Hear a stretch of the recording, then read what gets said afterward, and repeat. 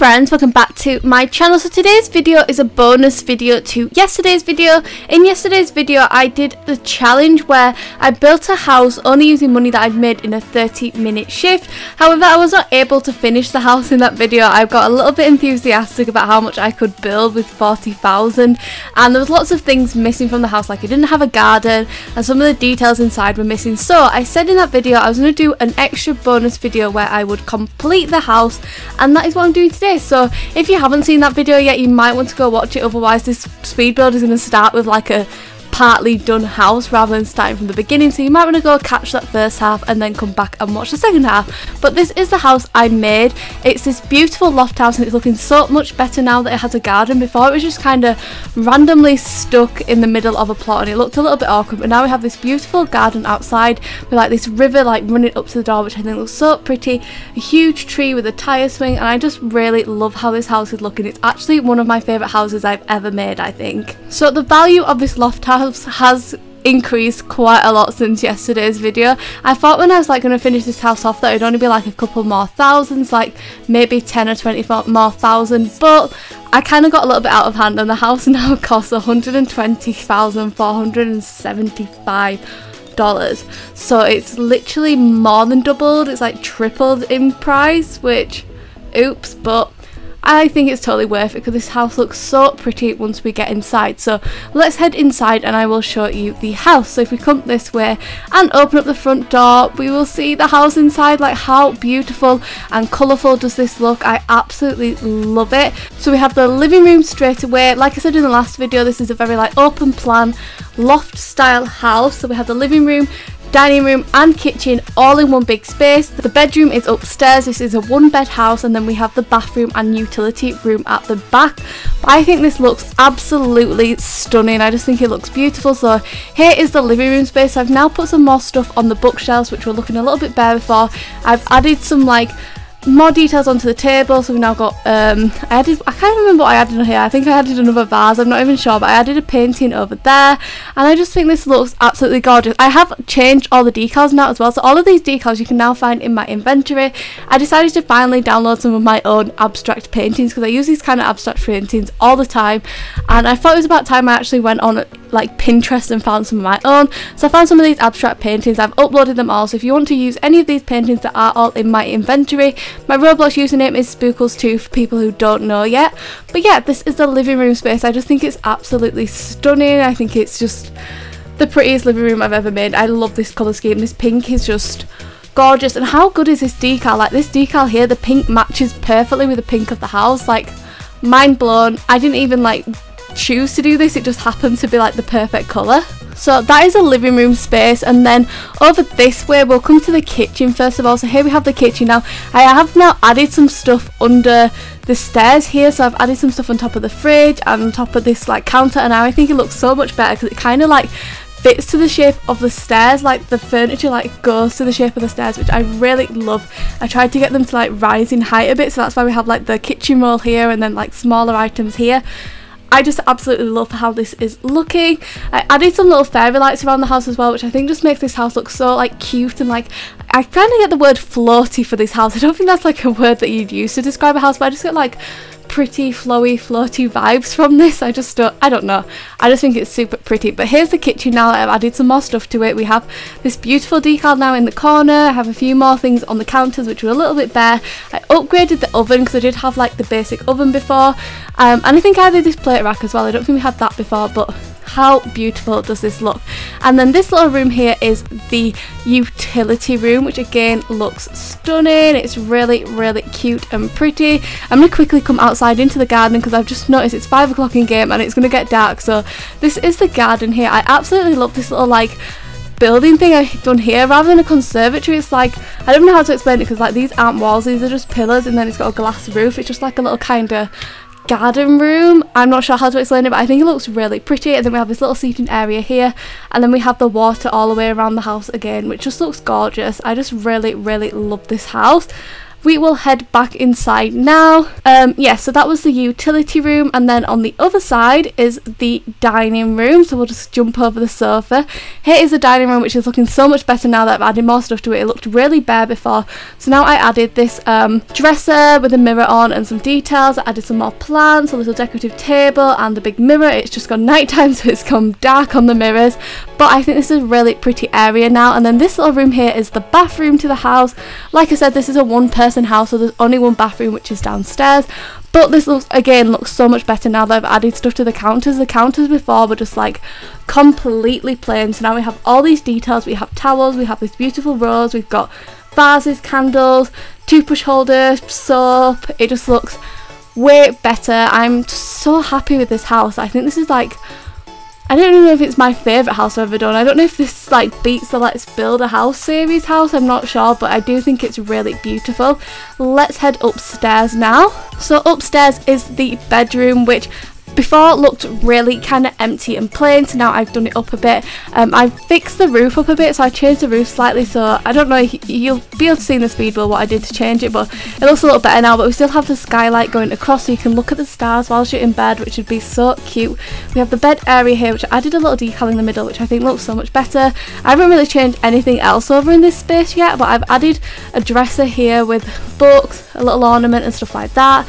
I've added an extra clothes rack as well. There was only one clothes rack before, but now I've got the two. And then over here I just switched the decal out, added some lights, added a few more bits on the desk, so that's really all I did, and this area looks so much better already. And then the final part of the house is the balcony. It's a little bit dark, so hopefully you can still appreciate how pretty this balcony is.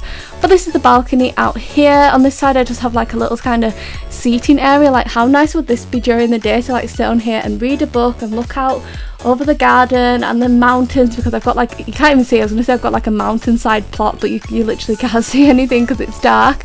But like, how nice would that be? We've got some plants, we've got a decorative table, some like hanging baskets, which I think look so nice, like hanging from this wooden frame over the beds. And then over here I just have a barbecue and then some more plants and stuff. I just think this house is absolutely stunning. It's definitely just up there as one of my favourite builds ever. So if you do want to see how I made this house, you can stick around for the speed build. Like I said, the first part of this is in yesterday's video. I am looking really sad now, I promise I'm not, but like I said, the first part of this build is in yesterday's video where I did the 30-minute working and then building challenge. I didn't word that right, but you know what I mean. So you need to go see that part first to be able to build the first bit of the house, and then you can come back and follow this part to finish the house off and make it look 10 times better. But I'm so happy with how this house has turned out. If you don't want to watch the speed build, that's totally fine. This is the end of the video then. Please do like and subscribe if you did enjoy this video. Comment down below with any future video ideas, and as always, a huge thank you for watching. Bye guys. Mwah.